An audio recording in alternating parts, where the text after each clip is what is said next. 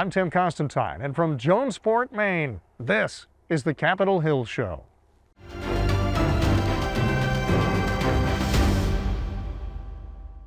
Everyone wants clean water.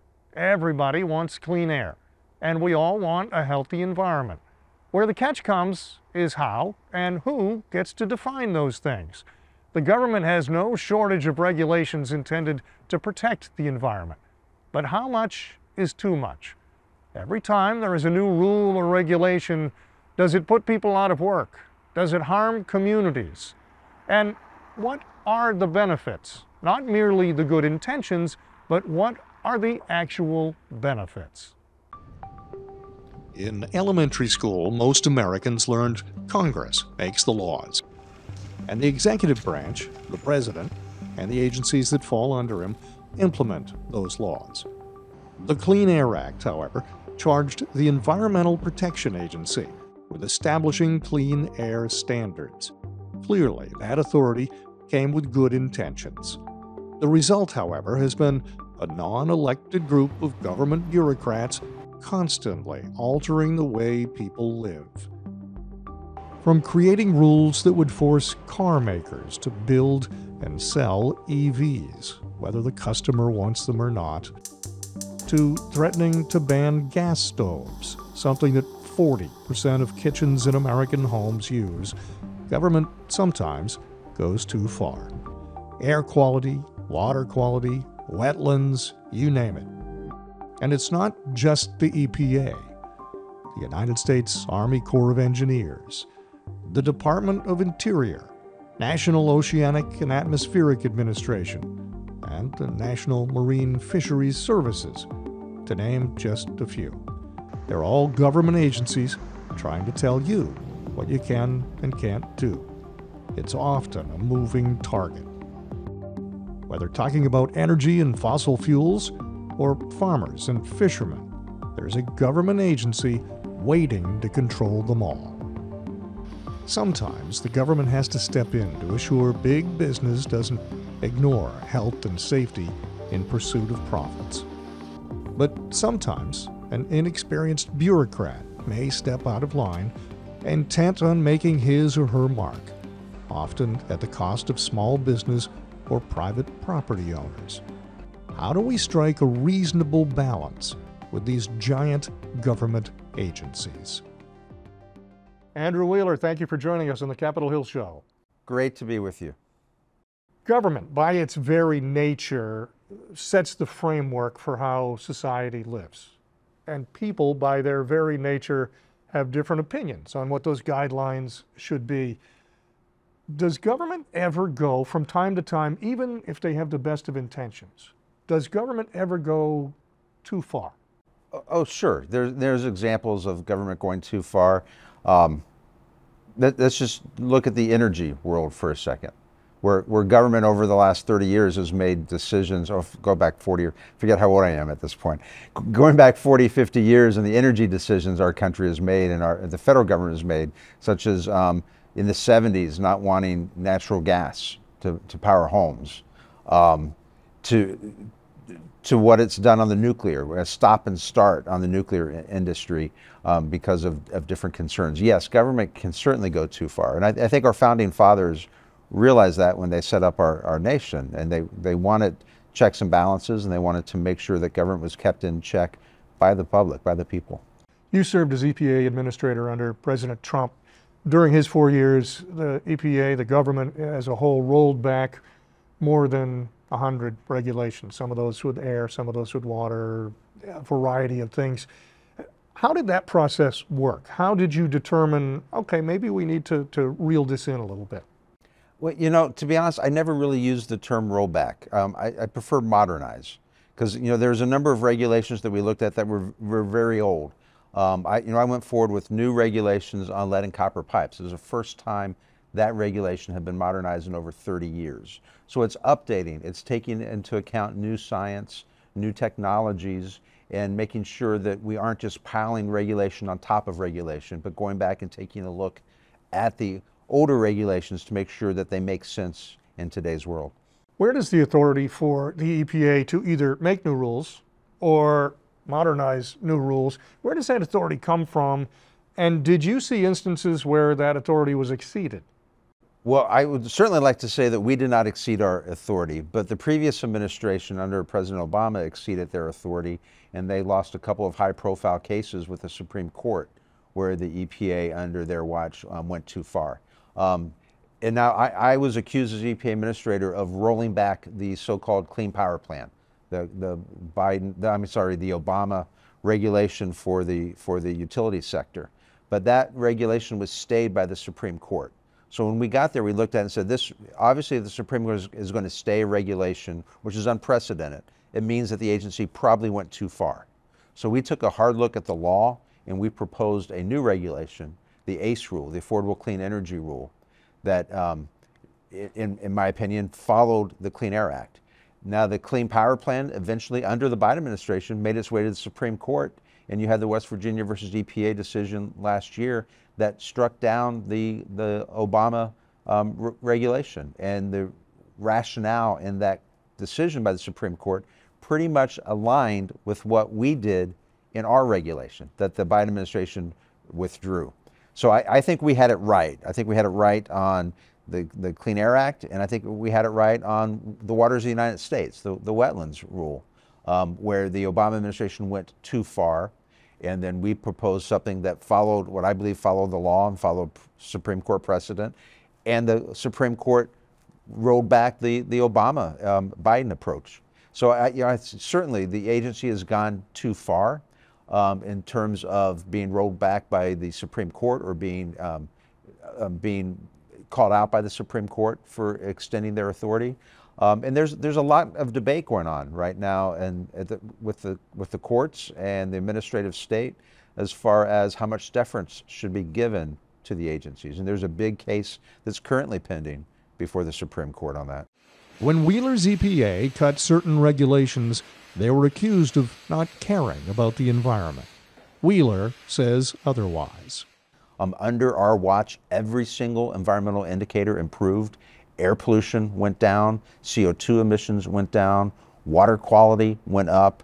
We cleaned up twice as many Superfund sites as the Obama administration did. We made improvements across the board on protecting wildlife, protecting the air, protecting water, and protecting the American public's health. Wheeler recognizes that sometimes government mandates can clash with economic reality. During the Obama administration, they mandated specific engines for the lobster fishermen, and engines that were actually not available for those size of ships. And I worked with Senator Susan Collins from Maine, and I went up there and I met with the lobster fishermen, and we changed that regulation. We gave them more time so that the industry could develop the engines for their boats. But the Obama administration just said, okay, you have to have this engine. And the engine wasn't even available. So you have to take practicality into account.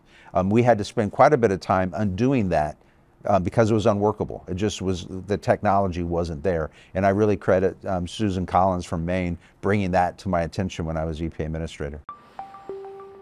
Lobster fishing provides nearly $1 billion boost to the economy of the state of Maine. It's hard work, and government regulations make it even harder. Guidelines on engines, on ropes, on licensing, and on more all chip away at the already tight margins of these small businesses. And it's not just economics. Lobster fishing is part of the identity of the state. There's a respect and great pride in being part of this challenging work. Maine's lobster fishing industry provides nearly 90% of all lobster consumed in the United States. Virtually every lobster boat in Maine is family-owned and operated, not controlled by some giant corporation. Well, we're all generational lobster fishermen. I'm third generation on my grandfather's side. I think it goes back further than that on my grandmother's side. My father was a lobster fisherman, obviously, his father, and the way it goes down the line, I have two sons. They'd be fourth if they choose to do it. The industry is a family thing. As a young boy, you go on the boat with your father because that's what you do around here in the summertime. You're out of school and on the weekends and whatnot. And Like probably most everybody here, as soon as I could stand up, put boots on, I was aboard the boat with my father, baiting pockets, you know, doing whatever I could. Most of the time, probably playing with fish that come out of the traps, or, you know, something like that. But just being aboard the boat and, you know, being with my father was really special. It's what everybody does around here. I mean, that's what makes these two towns go. It's what makes this whole entire coast of Maine go. But this old industry is being constantly threatened in the 21st century, not by locals, but by national environmental groups.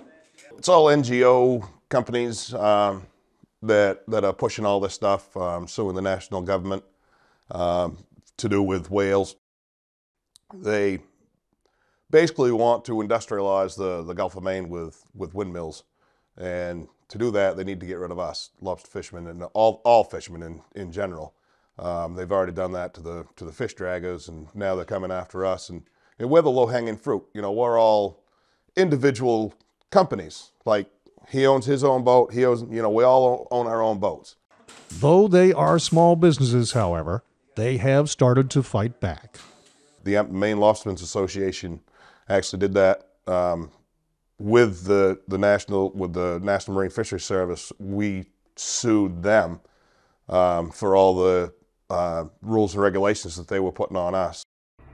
The justification for many of the regulations being pushed on the lobster industry is supposed to be to save the right whales. There is, however, one small problem with that logic. How long you been lobster fishing?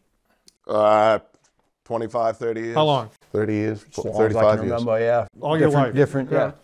But in that time frame, 36, 37. you know, we tally that up, it's over 100 years between the four of you. Right. How many right whales have you seen? I got half of that myself. How many right whales have you seen? 0. I've held a license for 50 years. I could give you $1 million. Yeah, I was thinking I got and I 40. could buy all the fuel you wanted to burn in a boat, and I guarantee you couldn't find a right whale in If they would 50 miles from shore to 50 miles out, you couldn't find a right whale. I'll bet on it.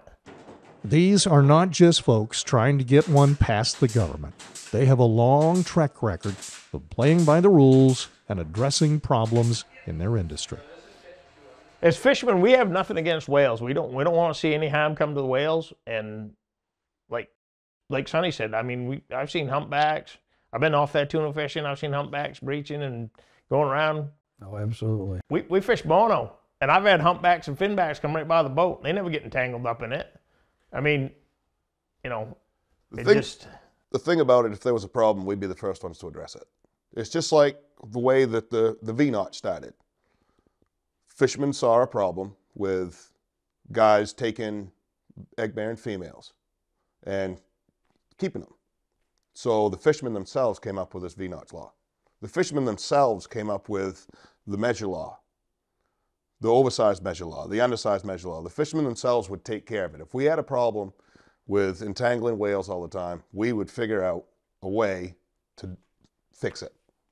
They've done their homework, too. Dolphins. It's not just whales, you know, down off New Jersey and stuff, where they're doing seismic testing for windmills, trying to figure out where's the best spot to put them.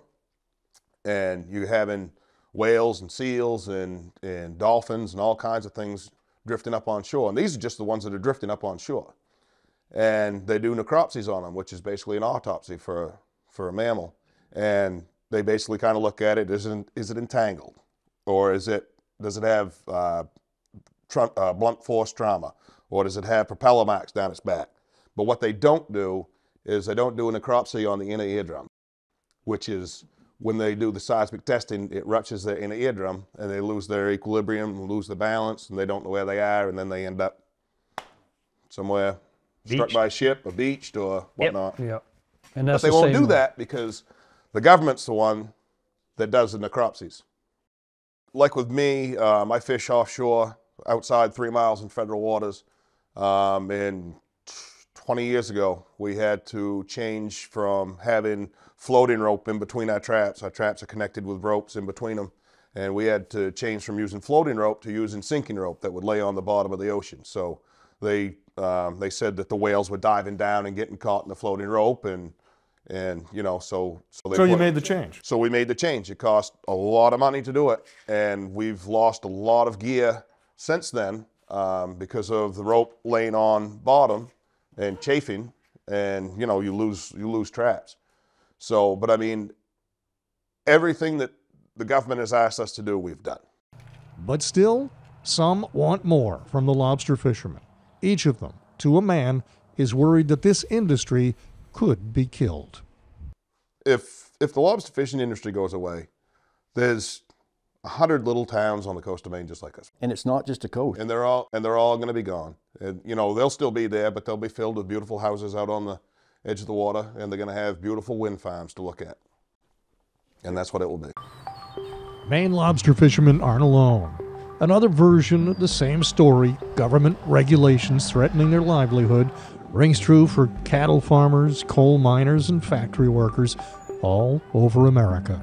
Somehow, in their zest to meet a seemingly arbitrary standard, the government sometimes forgets the impact on hardworking Americans like the lobster fishermen. Jason Isaac, half a continent away in Texas. He is the CEO of the American Energy Institute. He worries that what the lobster fishermen are suffering is not unique to their industry. Then they go too far by proposing rules that they say the Clean Air Act, which is a big piece of legislation of the EPA, they go too far by proposing rules that go beyond anything that improves public health or the environment. And in some cases, it actually makes the environment worse. I say that a lot of these bureaucrats and the climate alarmists are destroying the earth to save the planet. And these are some of the policies that they're pushing, the result of some of the policies. You mentioned air quality. Yes. And the dirty word, no pun intended, is air pollution. And nobody wants air pollution. I don't want air pollution. You don't want air pollution. But the question is, how do we define pollution? The EPA, you mentioned, has just put forth yet another air quality proposal, a rule that they're trying to push. What is that rule? Explain what it is, and is it good, is it bad? Sure. I served in the Texas House of Representatives, and I served on the Environmental Regulation Committee, and was very involved with our EPA, the Texas Commission on Environmental Quality, and know that our country has more air quality monitors around the United States than any other country. And we measure our air quality, and there are 6 criteria pollutants that we tracked. When I left the legislature and I started with the Texas Public Policy Foundation, I was visiting with a senior staffer for a U.S. senator, served on the Energy Committee. And I said, I'd love to come by and visit with you and talk to you about how we're world leaders in clean air and how we've reduced pollution at this time 73% in nearly 5 decades. And he laughed in my face. Today, we're at nearly an 80% reduction of the 6 criteria pollutants that in certain cases, in certain concentrations, impact human health. We are well beyond any measure of that. We've gone so far at improving our air quality. Well, we use the phrase overreach, and that can be applied a couple of different ways. Is it an overreach of logic, because it doesn't actually improve, or is it an overreach of their actual authority? Is the EPA limited at some point as to what they can reasonably do? I think so, and I think the Supreme Court may get a case on this soon, hopefully, and they'll rule on it accordingly. But they have gone so far as to consider things like CO2 pollution, and you hear the administration talk about carbon pollution, which is hilarious. I laugh at that. It's not one of the 6 criteria pollutants that the EPA is administered to track. CO2 is something that's necessary for life on Earth. There are multiple reports just over the last few years that talk about how our planet is actually greening as we increase CO2 emissions. You would think that the green movement would be for a green Earth, but it's 0.04% of our atmosphere. So this is overreach. I believe it's beyond their regulatory authority, an energy transition that's completely needless. In the energy transition, there's a big push for solar and for wind. Nothing wrong with either one of them, but they don't necessarily supply a stable, dependable product at the other end. Are we lowering the bar in the United States by saying we want a less stable grid, a less reliable source of power, whether that's for our homes, our businesses, our cars, whatever it is? What it is, you have people that are making policies that just don't understand how a grid actually works. They're not listening to the engineers and the people that actually run grids, and they're allowing a parasite to the grid to become more prevalent. And then they're dumping hundreds of billions of dollars so that parasite continues to grow, and that parasite is wind and solar. It doesn't have a reliability factor. It's available when the weather cooperates, and that's something we can't predict a couple of weeks out, but we know demand out a couple of years. This is something that Germany has experienced firsthand. They're now removing wind turbines to get to the coal underneath because they realize they need reliable electricity, and reliable electricity comes from natural gas. It comes from coal and it comes from nuclear, and you need all three of them. Coal is phenomenal at on-site storage. You could keep 9 months of energy supply on-site at a coal-fired power plant. That may not be the case with natural gas. And nuclear is not going to ramp up and down like you can with coal and natural gas, but you need all three and you need more of them. Germany is experiencing deindustrialization. The largest BMW manufacturing facility is in South Carolina. I think that's an embarrassment to the German people, quite honestly, but they've driven that production overseas because their electricity costs are as high as they are. What's the trade-off? Because I always talk in terms of, say, a policeman and a teacher, a young couple that's married, what they can afford and what they can't afford. And when we work with EVs, they're more expensive than traditional cars. When we drive up the cost of gasoline by limiting what we can or can't do in the United States, that impacts not only every time you fill up your car, but every truck that is taking eggs and produce and meat to your store. So it makes it more and more difficult for that couple, for that young couple who's trying to get by. What's the trade-off here? What is a fair assessment? Obviously, we want a clean world. We want a better world, but do we cripple an economy to do that? Are we crippling an economy doing that? Yeah, we are absolutely crippling an economy to do that. And the trade-off is there's higher cost and there's no benefit. We've already proven that we're world leaders in clean air. We've reduced pollution 78% over the last 5 decades. We're number one when it comes to access to clean and safe drinking water, something that 4 billion people on the planet don't get to experience because they don't have access to energy. And you talk about teachers and firefighters and police officers. A lot of them don't realize that their pensions are being weaponized against responsible energy producers through the guise of ESG, this environmental, social, and governance. It's essentially Chinese social credit scoring for businesses that the companies like BlackRock and State Street and Vanguard and others are pushing and forcing these companies to comply with environmental standards that go against the best interests of their business. And we're finally seeing some of these companies start to push back, like Exxon, suing shareholders for continuing to push resolutions that are contrary to the best interests of their shareholders, which is phenomenal. It's nice to see some of these companies finally standing up and recognizing and admitting that they produce goods that we need and do it more responsibly than anywhere else on the planet. What seems to be uniform, no matter where Americans live or what they do for work, is a sense of frustration at the never-ending addition of more and more regulations. I almost feel bad sometimes when I put lobsters in a pot, for crying out loud.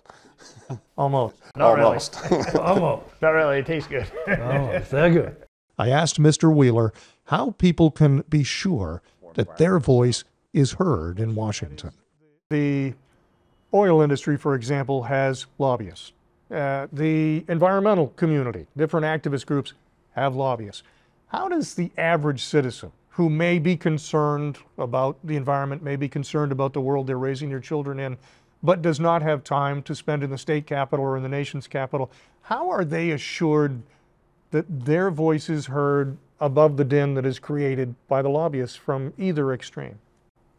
You know, when I talk to school groups and if I talk to them about how Washington, D.C. works and lobbyists, I always ask them, are you represented by a lobbyist? And everybody keeps their hands down, but they start rolling off things like if you work for a fast food restaurant, you are represented by a lobbyist. Everybody, every interest in our country is represented in some way by some lobbyist in D.C. But I really think the more important thing for society and what parents should do is pay attention to what their children are being taught and to make sure that they have a well-rounded education and they aren't just buying what the media might be giving them, and that you should always look at your source of information. You should look where the information is coming from, whether or not they're biased or unbiased, and then make decisions and make sure that your children are educated and make sure that they're learning about capitalist society, free markets. We have the best country in the world. We set the standards not just on environmental standards, but on every aspect. And it sickens me to see so many young people today think that we live in a horrible regime, that they don't, in the protesting that they do, where if they try to do that in any other number of countries, they would be thrown in jail, they would be thrown off buildings. We don't have, our young people today don't have an appreciation for democracy here in the United States and what it means, and we're always just a few years away from that and from ending it. And we've got to make sure, and as we come up with the America's 250th birthday celebration, we need to make sure that all young people are taught about the importance of our country and our system of government. Andrew Wheeler, thank you, my friend. Thank you.